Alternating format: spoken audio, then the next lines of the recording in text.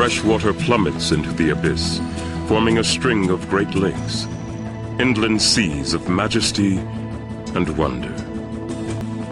The greatest of them all is Tanganyika. For 10 million years, this cauldron of creation has been brewing new life.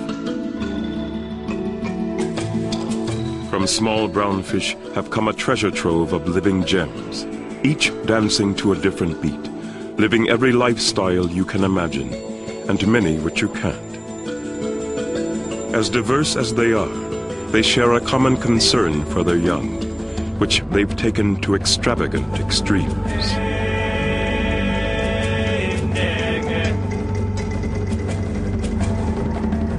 They dominate lake life, playing every role, feeding a huge cast of supporting players.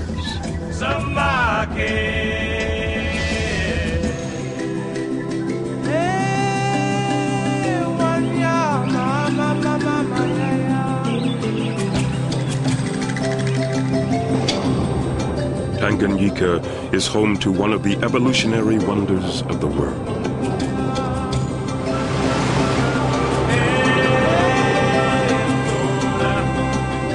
From little fish in deep water have come living jewels of the rift.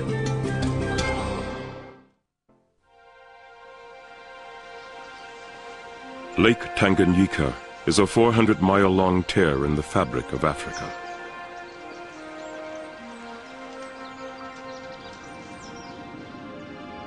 It is a creation of the Great Rift, a system of cracks where the Earth's crust has split. The Great Rift sprawls across Africa's living heart, stretching 3,500 miles along faults where tectonic plates are splitting the continent. Mountains soar where molten rock wells up. Valley floors fall away, creating a necklace of lakes.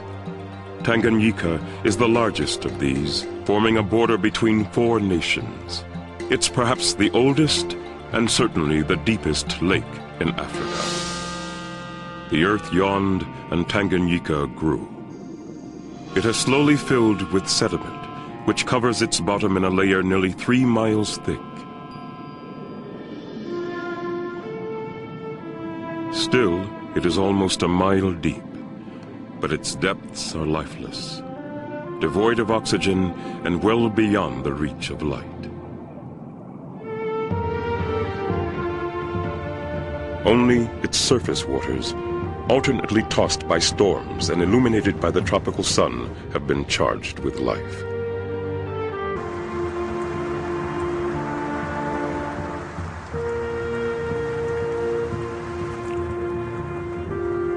As soon as the lake was born, the forces of evolution began molding new creatures especially suited to life here.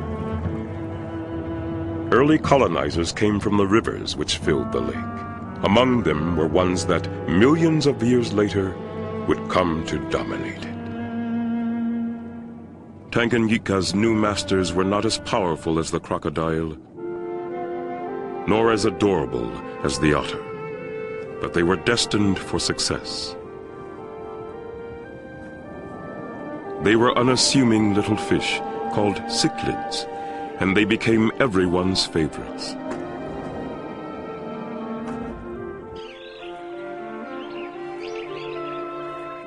Unlikely empire builders, they were little fish with guts and a talent for adaptation. They gave rise to more than 200 species that evolved here.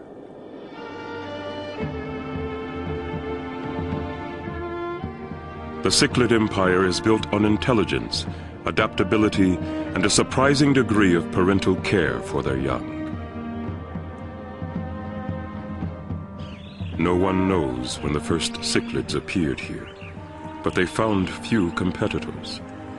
Tanganyika was the empty stage upon which they performed their evolutionary wonders.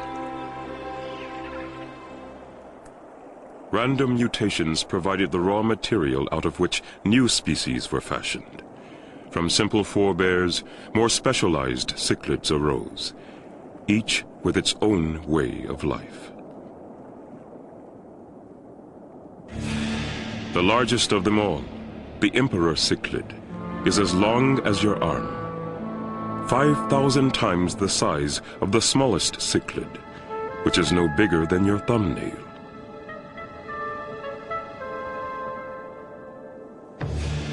Differences in size, habit, and color allow species to coexist.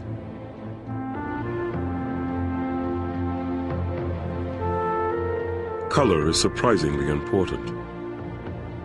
Cichlids use it to distinguish one species from another. Iridescent hues help females select a mate of the right kind. The importance of color in mate selection may even help to explain how so many species of cichlids could have evolved so quickly. A simple change in color could be the first step in the creation of a new species.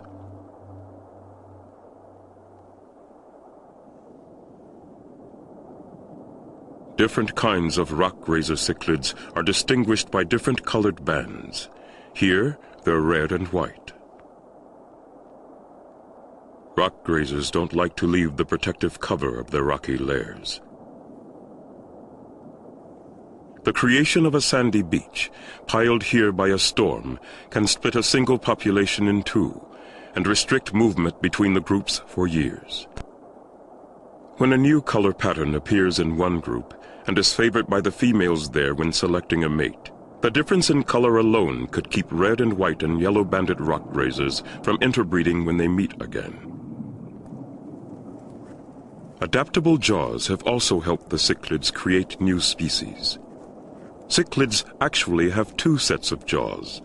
The inner one mashes food, leaving the outer one free to evolve specialized teeth, which help them gather every kind of food imaginable. Fine-toothed rasps are for grazing algae.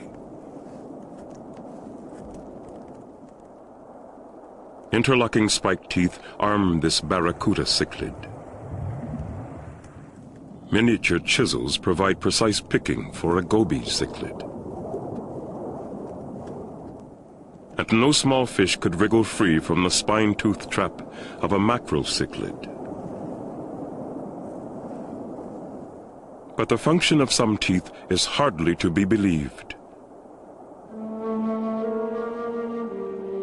This fish is a predator. Its bold black and white banding mimics the coloration of the species upon which it preys. Still another kind of cichlid.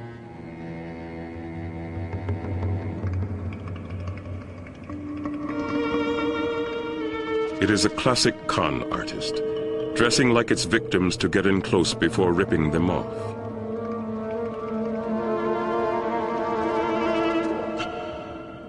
Luckily for the prey, it eats only their scales.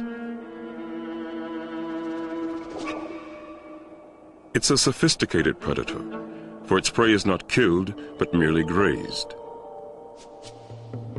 The victim's scales will soon grow back, and can be grazed again.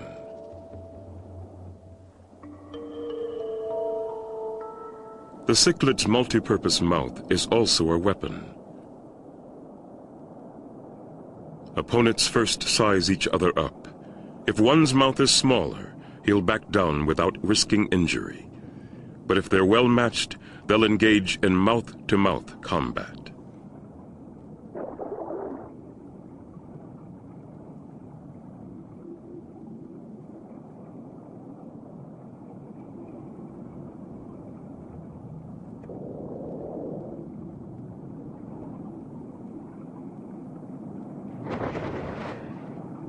But the cichlid's versatile mouth is not only used to feed or fight.